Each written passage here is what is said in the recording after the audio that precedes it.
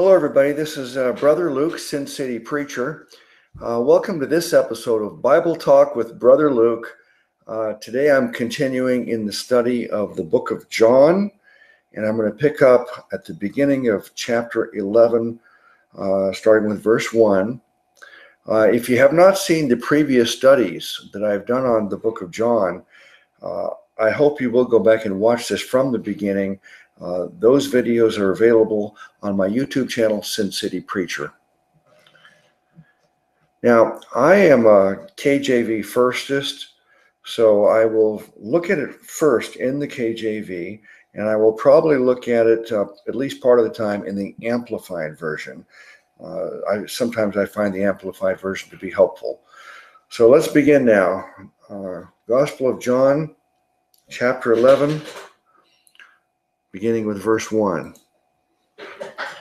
Now a certain man was sick, named Lazarus of Bethany, the town of Mary and her sister Martha. It was that Mary which anointed the Lord with ointment and wiped his feet with her hair, whose brother Lazarus was sick. Therefore his sister sent unto him, saying, Lord, behold, he whom thou lovest is sick. And this is really very interesting. We know that Lazarus is the person that dies and Jesus resurrects, and he has the two sisters, Martha and Mary. And in the Bible, in the New Testament, there are references to the three different Marys. Mary, the mother of Jesus, Mary, the sister of Lazarus, and Mary Magdalene. Now, a lot of times people think that, a matter of fact, I saw this recently in a movie, Risen. It's a popular movie it's been the number one box office attraction now for the last month or so. It's about the death, burial, and resurrection of Jesus. It's excellent. I really hope you will go see that movie. But this movie and many others before it, they've always referenced Mary Magdalene as being the prostitute. We think of the prostitute as, of course, the one that was going to be, well, there was an adulteress who was going to be stoned, and Jesus intervenes and says, if whoever has not sinned can cast the first stone. So that's the adulteress. And a lot of people think that that was Mary Magdalene, or Mary Magdalene was a prostitute. I don't see anything in the scriptures that support that Mary Magdalene was a prostitute. Another thing is this reference to this anointing Jesus with ointment. And it says here in verse 2, it was that Mary which anointed the Lord with ointment and wiped his feet with her hair, whose brother Lazarus was sick. And we haven't covered that account yet in the Gospel of John. It may be coming up. But I recall that she was criticized, probably, I think, by Judas for spending so much money, and also they seem to look down on this woman, partly maybe because she's a woman, because the Jewish men of that time always thought women were much less than men, and it was a very sexist attitude towards women in that society. But also, I think that they looked down on her because there was something wrong with this woman in their eyes. Maybe she was promiscuous or adulterous or a prostitute.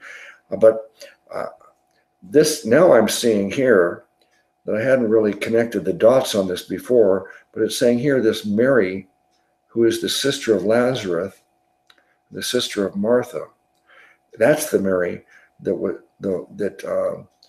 bought the ointment and anointed Jesus with her with her tears and her hair. So all this to say that Mary Magdalene, she's by many different people I've heard them teach that she was a prostitute, and I don't see anything to support that. In this case, Mary, the sister of Lazarus, is this particular one that a lot of people disdain and say Jesus said, don't criticize her. What she's done here will be remembered throughout all of eternity. That's how much he recognized what she had done. Okay, so I don't know if I've helped you at all with that, but I found it interesting that it's the first time I really realized here that Mary, the sister of Lazarus, was this same one that wiped Jesus' feet with her hair. Let me read this in the Amplified, these first two verses. Now, a certain man named Lazarus was sick. He was from Bethany, the village where Mary and her sister Martha lived. It was the Mary who anointed the Lord with perfume and wiped his feet with her hair, whose brother Lazarus was sick. All right, let's go to the KJV again for verse 3. It says, therefore his sisters sent unto him, saying, Lord, behold, he whom thou lovest is sick. So we know Jesus loved everybody. He taught us to love everybody, even to love our enemies. And yet this person, Lazarus, seems to be singled out as someone that Jesus loved. He says, he whom thou lovest is sick. I don't know if that's supposed to mean that he had a special, particular type of love for Lazarus. Maybe he knew Lazarus better than other people and they had a close relationship. Or maybe the way it's phrased in the KJV is giving too much importance to it compared. Let's see how it's phrased in the Amplified. So the sister sent word to him saying, quote, Lord, he, our brother and your friend, whom you love, is sick. So in this translation, I don't get this the same impression that this love he has for Lazarus is a special. Like we do know that there's also a distinction for the love that he has for the Apostle John. He's referred to as the beloved apostle. So people conclude that he loved John more than others. And obviously he loves everybody. And does he really love John, the Apostle John, more than the others? Maybe so, because he knows the future, and he knew that John would be the only apostle that didn't desert him. John was there through the arrest and the trial, and even at the foot of the cross. All the other apostles deserted him. So maybe he did have a special kind of love for John, and according to the KJV, it looks like he had a special love for Lazarus, but according to the Amplified, he just phrases it that our brother and your friend whom you love. So in other words, I get the impression from this translation that it's someone that is your friend and you love them, but not that you have a special, particular, unusual type of love for him. Verse 4 in the KJV says, when Jesus heard that, he said, this sickness is not unto death, but for the glory of God, that the Son of God might be glorified thereby. Well, when he says this sickness is not unto death, well, that seems to be incorrect because Lazarus does die. The sickness leads to his death. But of course, we know that because of the resurrection, the death is not a death as the rest of us experience it. We're dead and waiting for this resurrection in the future that's promised to all of us. But no, in Lazarus' case, Jesus knew that he would die, but it wouldn't be a real death because he would be resurrected back to life. And he says this is all happening, but for the glory of God, that the Son of God might be glorified thereby. So by him not running to the rescue of Lazarus while he's sick, allowing him to die, he's saying that this is all happening for a reason. It's so that, I, the Son of God, will be glorified. People will recognize these miracles he did were all for this purpose of being a sign to the people to prove that Jesus' claims were true. He is God, manifest in the flesh as the Son of God and the Savior.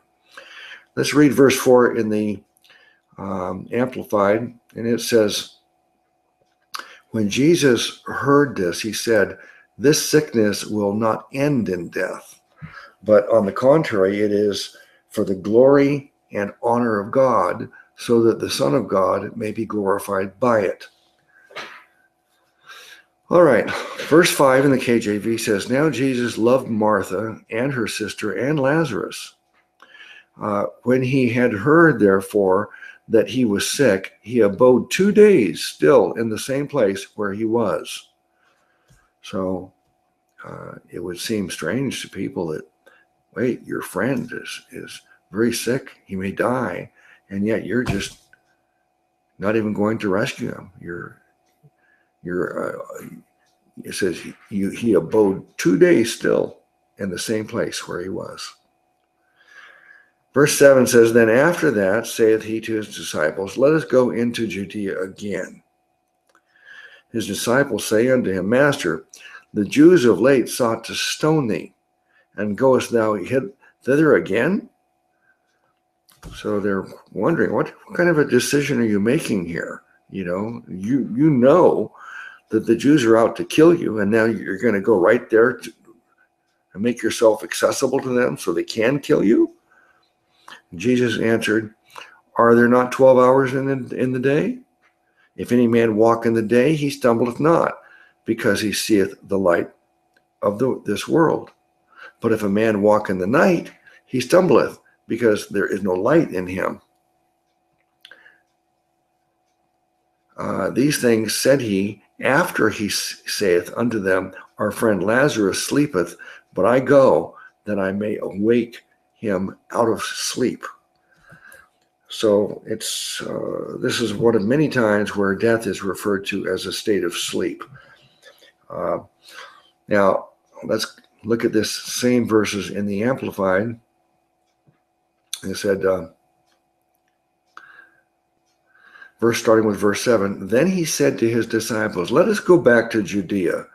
The disciples said to him, Rabbi, teacher, the Jews were only recently going to stone you, and you are thinking of going back there again? Jesus answered, are there not 12 hours of light in the day? Anyone who walks in the daytime does not stumble because he sees by the light of this world. But if anyone walks in the night, he stumbles because there is no light in him. He said this, and after that said, our friend Lazarus has fallen asleep, but I am going there to wake him. So he's referring to this death state as sleep, and this resurrection as to being awakened. Verse 12 in the KJV says, then said his disciples, Lord, if he sleep, he shall do well. So they think of his term, he sleeps, as actually being sleeping rather than death. Then in verse 13 says, howbeit Jesus spake of his death, but they thought that he had spoken of taking a rest in sleep. Verse 14, then said Jesus unto them plainly, Lazarus is dead. Well, I think they could understand that. He spoke plainly in verse 15, and I am glad for your sakes that I was not there, to the intent ye may believe. Nevertheless, let us go unto him.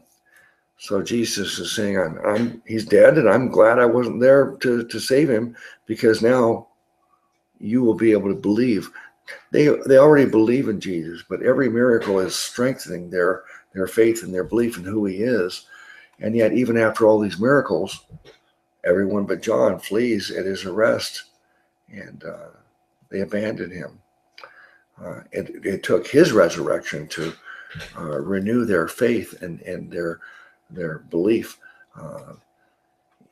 And the resurrection of Jesus is the sign that gives us all confidence that our faith in Jesus is justified.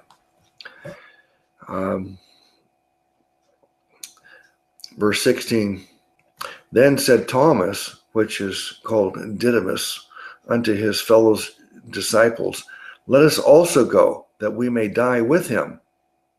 So they know that Jesus is going right into like the lion's den to the Jews that want to kill him. And he's saying, let us go with him. If he's going to die, we'll go with him and we'll die too. So it seems like at certain times there's a lot of bravery expressed, and other times great cowardice from these apostles.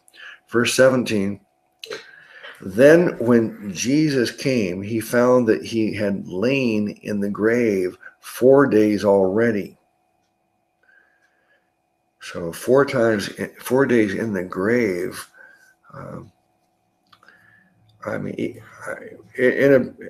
In a regular burial, they wrap you. They put various types of herbs and things, so that I guess I forgot what the purpose of it is. Well, I don't think it's really like an embalming type of thing to preserve the body, but maybe it's just to help with the smell. But I'm not sure why that would be important if it's in a sealed tomb and no one's going to smell it. But so he's buried. He's wrapped up in burial clothes, and he's been there for 4 days. So you'd of course expect his body to be decaying and smelling. Verse 18, now Bethany was nigh unto Jerusalem, about 15 furlongs off. Let's look at verse 18 in the Amplified. It says, Bethany was near Jerusalem, about 2 miles away. And many of the Jews had come to see Martha and Mary to comfort them concerning the loss of their brother. All right, so verse 20 in the KJV says, then Martha, as soon as she heard that Jesus was coming, went and met him, but Mary sat still in the house. Then said Martha unto Jesus, Lord, if thou hadst been here, my brother had not died. But I know that even now, whatsoever thou wilt ask of God, God will give it to thee. So, she's seen enough miracles at this point to just be absolutely confident that if Jesus asks, that he will live. She's actually expecting that if you want to do this, I know you can even raise him back to life. It's a great faith that she's displaying in Jesus, and it's kind of like the centurion, that when Jesus said there's no greater faith in all of Israel than this man displayed, because he said that no, you don't need to go to my home to heal my servant. Just say the word and it'll be done. So that was a great display of faith. And this here from Martha is a great display of faith in Jesus. She says, Lord, if thou hadst, but I know that even now, even though he's been dead for 4 days, whatsoever thou wilt ask of God, God will give it to thee. What else could she be thinking about other than a resurrection? And resurrections were not common. I think there's only a record of maybe 1 or 2 resurrections in the Old Testament that I can recall, I think by Elijah. So for her to think that Jesus could raise her brother back to life after 4 days is an absolutely amazing thing. How could you even conceive of such an idea? That doesn't happen. I mean, healing people when they're sick and giving them sight. These are great miracles. But to raise someone from the dead after 4 days, that's unheard of. Verse 23, Jesus said unto her, Thou brother shall rise again. Now, verse 24, Martha saith unto him, I know that he shall rise again in the resurrection at the last day. See, this resurrection at the last day is still to come. And we all look forward to that resurrection. There is a time coming at the end of the world where Jesus is going to raise everybody to life bodily, just like he raised Lazarus, just like Jesus was resurrected himself. We will all, every person who's ever lived, will be raised alive. The two groups of people, the just and the unjust. The resurrection of the just are the people who will go to heaven because their faith in God, and now we know that our faith is in our God and Savior, Jesus Christ. But because of that, we are resurrected unto life everlasting in the kingdom of God in heaven, the new heavens and the new earth. That's what we look forward to in the resurrection of the last days. And yet the people who are not saved, who never had faith in God for their salvation, they will also be resurrected. But their resurrection will be to the judgment. And sadly, they go to this judgment just to get sentenced to the second death because they're lacking the one thing that could save them, and that was faith in Jesus. So Martha is saying here what everybody believed: there will be a resurrection at the last day. And she's saying, yes, Lord, you're right. He will rise again at the last day, at the resurrection. So Jesus then corrects her and says, Jesus said unto her, I am the resurrection and the life. He that believeth in me, though he were dead, yet shall he live. And whosoever liveth and believeth in me shall never die. Believest thou this? So he's asking Martha, do you believe that I am the resurrection? I am the one that has the power over life and death. I am the source of life everlasting. And if you believe in me, you will have everlasting life. You will be raised to life, and you will never die. You never die again. So then he asked her, do you believe this? Question, of course, the obvious question is, you who watching this video now, do you believe this? If you believe this, listen to what Jesus says to her. She saith unto him, Yea, Lord, I believe that thou art the Christ, the Son of God, which should come into the world. And when she had said, she went her way and called Mary, her sister, secretly, saying, The Master is come and calleth for thee. So he asked her, do you believe in me? And she said, yes. She confessed her faith in him. He is the Son of God, the Christ, the Savior. And now that question goes to you. Do you believe in Jesus? Do you believe he has the power of life and death? Do you believe he will give you life everlasting as a free gift because you trust him? If you believe that, you receive that.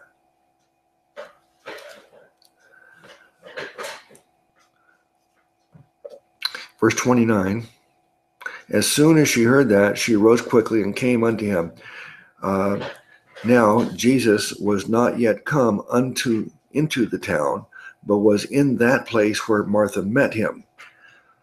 So Martha heard that Jesus was coming, and she rushed out to meet him, kind of like the account of what's the story that's called commonly referred to as the prodigal son, but the Bible doesn't ever use that term. I prefer to refer to this story as the story of the backslidden son.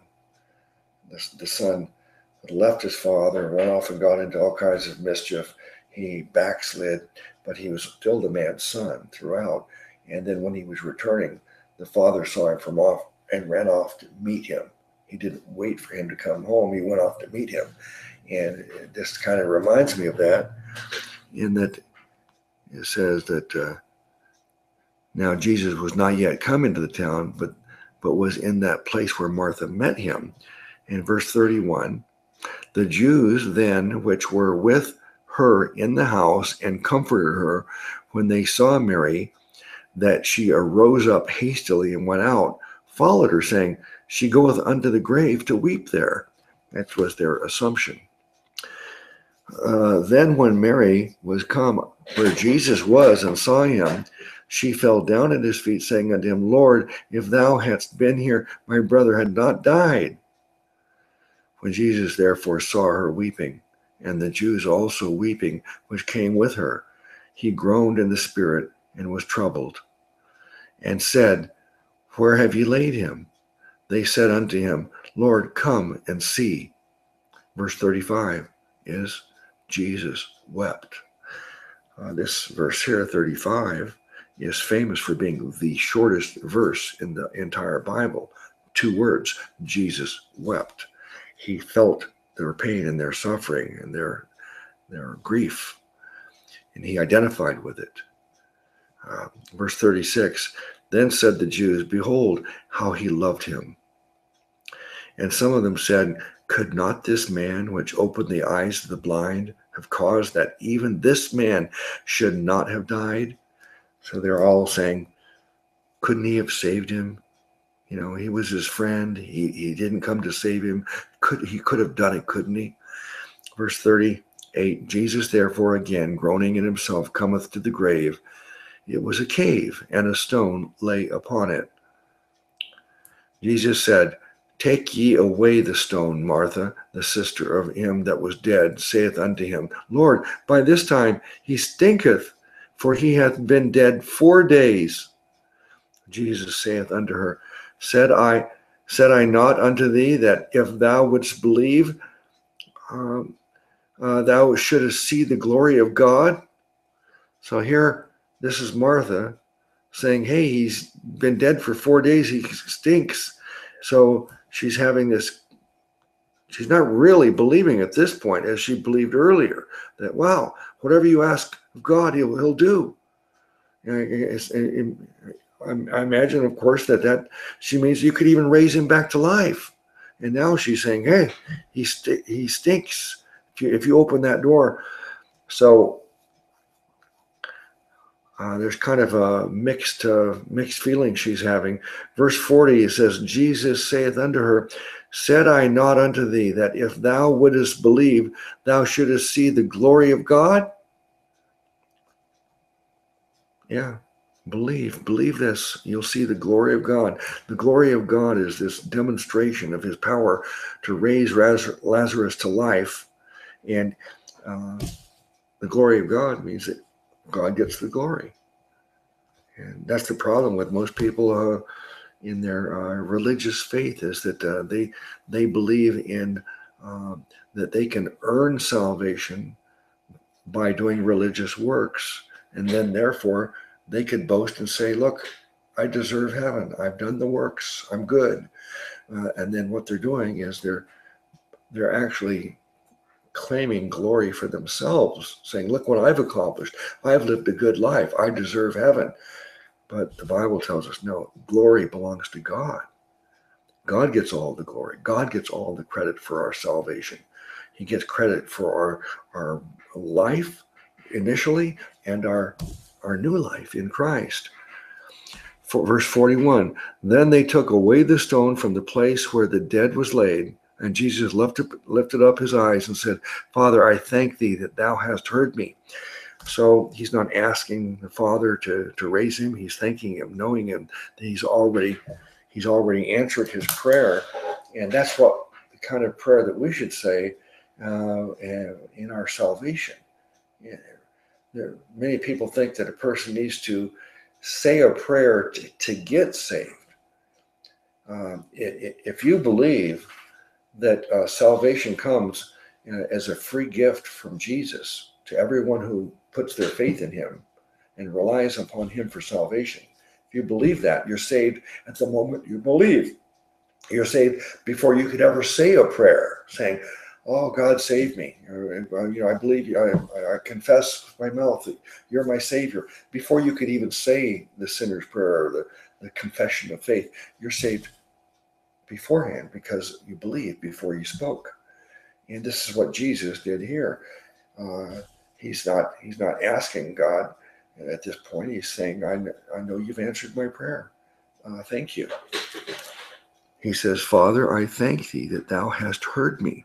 And the prayer that we should say after we believe in Jesus is, "Jesus, I thank you."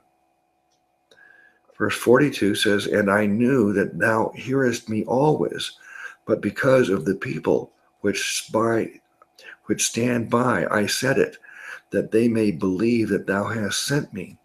See, a lot of these things that he's doing here, like when he made he spit on the ground and made mud and then put it on the blind man's eyes so that he could be healed. And he said, "Go wash your eyes in the pool." And he came back and he could see. I mean, he could have just healed him without going through that little, making the mud and putting on his eyes. But he did it so people could observe and say, no, that they're connecting the dots. The man was blind and now he sees. What caused it? Well, they know that Jesus caused it because of what he did as a demonstration. And here again, he's saying right here, "And I knew that thou hearest me always, but because of the people which stand by, I said it." So he said, "Father, I thank thee that thou hast heard me." He's saying, I said that for their benefit. Father, I know I don't need to even say this but I want them to know. The people who are standing by and observing all of this, they need to know that they connect the dots, that I have asked you to raise him from the dead, and he's raised from the dead. So this is a result of the Father and the Son. Verse 42, "And I knew that thou hearest me always, but because of the people which stand by, I said it, that they may believe that thou hast sent me." Verse 43, "And when he thus had spoken, he cried with a loud voice, Lazarus, come forth." Could you imagine anybody saying something like that? You're really putting yourself on the spot in front of everybody, saying, "Right, come forth, come out of the grave, from death to life." I mean, it's going to be very embarrassing if it doesn't happen. But of course, Jesus doesn't fear embarrassment because he knows he's been raised back to life.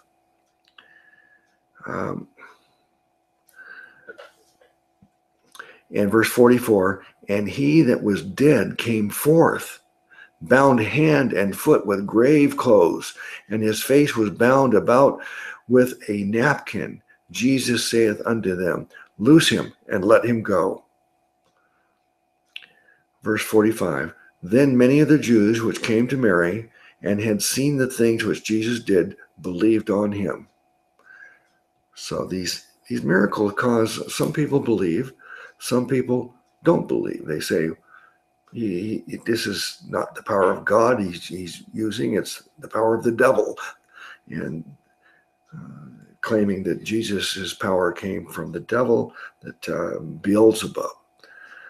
So people react a lot of different ways to seeing these miracles, but the miracles are the signs that Jesus used to prove who he is.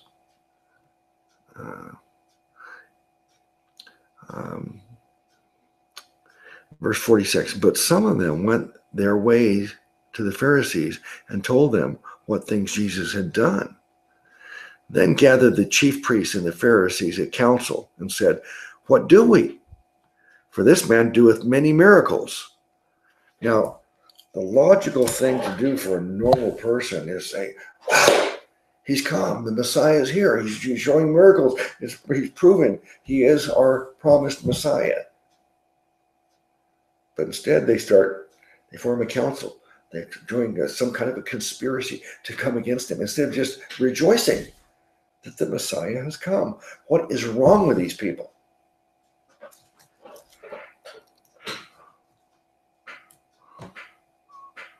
Verse 48, if we let him thus alone, all men will believe on him. What's wrong with that, Pharisees? And the Romans shall come and take away both our place and our nation. Okay, that's what they're afraid of. They're afraid that if he rises, if they accept him and all the Jewish people, all of Israel embraces him as the Messiah, that the Romans will come down on them with great force with their military and destroy them all. And they'll also, says that, take away both our place and nation. Our place means that they have a prominent place in a powerful position. Their jobs are they're rich and powerful people. They don't want to lose that. Verse 49, and one of them, named Caiaphas, being the high priest that same year, said unto them, ye know nothing at all, nor consider that it is expedient for us that one man should die for the people, and that the whole nation perish not. Yeah. So Caiaphas makes this decision that Jesus has to die. Otherwise, if they let him rise in prominence and people overall accept him as the Savior, that the power of Rome will come down and the nation will perish. So he's saying, it is expedient for us that one man should die for the people, and that the whole nation perish not. And this spake he not of himself, but being high priest that year, he prophesied that Jesus should die for that nation. He didn't even realize that, Jesus would die for the nation, but not in the respect that he was thinking he'll die and that will prevent Rome from crushing them. No, he died for the nation so that they could live. Their sins will be paid for. They can have life everlasting, something much greater than just having a good paying job and living as under Rome. And verse 52 says, and not for that nation only, but that also he should gather together in one the children of God that were scattered abroad. Well, you could take this as when it says, and not for that nation only, the nation of Israel. But some people would say, well, this is the people scattered abroad. This sounds a lot like in the book of James, where the 12 tribes were scattered abroad. So are they thinking, is it just so that the Jewish people in Israel and the Jewish people abroad will benefit from this? Or is it the people scattered abroad are all of the peoples of the world? Well, this verse 52 obviously means that it's the people of the world. He says, and not for that nation only, not just for Jews, the Jewish people and the Israelites, but that also should gather together in one the children of God that were scattered abroad, all the people of the world. Verse 53 says, then from that day forth they took counsel together for to put him to death. So they made an agreement, they made a plan. We're going to somehow find a way of putting him to death. Verse 54, Jesus therefore walked no more openly among the Jews. Obviously, he knew they were out to kill him, and now even more so, but went thence unto a country near to the wilderness, into a city called Ephraim, and there continued with his disciples. And the Jews' Passover was nigh at hand, and many went out of the country up to Jerusalem before the Passover to purify themselves. Then sought they for Jesus, and spake among themselves, and they stood in the temple. What think ye, that he will not come to the feast? So they're wondering if he's going to be coming for the Passover or not. And verse 57, now both the chief priests and the Pharisees had given a command that if any man knew where he were, he should show it, that they might take him. So the plan has been made, and the spies are all looking out, and they want to capture him and kill him. All right, so that's the end of chapter 11. I'll end with just a short salvation message. You probably understand salvation just from listening to this study, but um, there's two ways that people say is the means of salvation, the means to heaven. The popular way that most people believe is that man can establish his own righteousness by doing religious works and good things, and shying away from and rejecting a sinful life and embracing a good life where you're doing good and not bad. They think that, well, if I do well enough at this, perhaps God will say, you're good enough, you get to go to heaven. It's the system of personal merit. And that's what almost all the people in the world believe, that heaven is obtained through your own religious works. It's earned through personal merit. But that's the popular way that most people believe. There's another way that we find in the Bible, and that's what Jesus says. It says, I'm the way, I'm the truth, I'm the life. No man cometh unto the Father but by me. So he says, no, there's no other way. Personal merit is not the way. Joining a religion, becoming religious, following your religious rules, none of those things will work. I'm the one and only way. You need to trust me. So the Bible tells us that salvation is offered to you as a free gift to everyone. The Bible says, whosoever means any person without exception, can receive it. All that's required of you is faith in Jesus. So right now, if you've never put your faith in Jesus, what you need to do is you need to be convinced and come to the conclusion that there is no other way to get to heaven. You can never go before God and say, look how good I am. I live such a good life. I deserve heaven. Reject that. Because if you do find yourself in that position and you're making your plea to God, I'm good enough. I deserve heaven. You owe me because I've been good. God will reply to you, depart from me. I never knew you. So give up on that. It can't work. It's impossible. Jesus said that is impossible. Instead, put your faith in Jesus. Rely upon him. Depend completely on Jesus as the means of your salvation. Now, who is he? He is eternal God Almighty, who loved us so much that he came down from heaven, became a man, was manifest in the flesh. He as the Son of God, Jesus Christ, he lived a perfect, sinless life, and he died on a cross, and that death on the cross served as a payment for all sin, every sin you've ever done your whole life. Of all the people who have ever lived, all the sin, the sum total of all sin was put on Jesus Christ. The Bible says he became sin for us. Imagine all these sins put on one person. It would seem like that is sin. Well, Jesus paid for all of our sins. That's what the Bible tells us. And because he paid for our sins, now we have access to God. We can have a relationship with God. The Bible says that at the death of Jesus on the cross, the curtain in the temple was torn from top to bottom. That curtain separated the public area from the Holy of Holies. The public could not go into the Holy of Holies because no one could have access to God. So the curtain separated it. When the curtain was torn in half, it opened it up and said, now you can come to God because of what Jesus did for you. He paid for your sins. So reconciliation now is possible.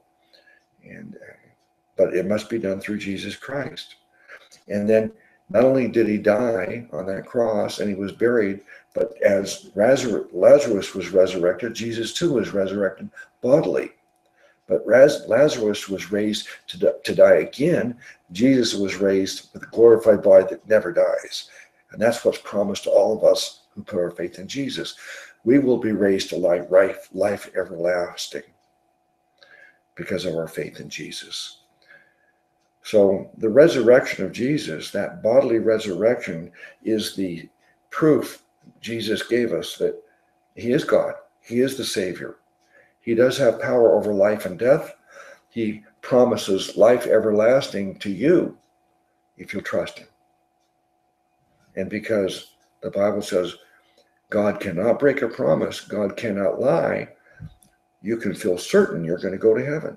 You're guaranteed it. So put your faith in Jesus today and receive the free gift of salvation and eternal life.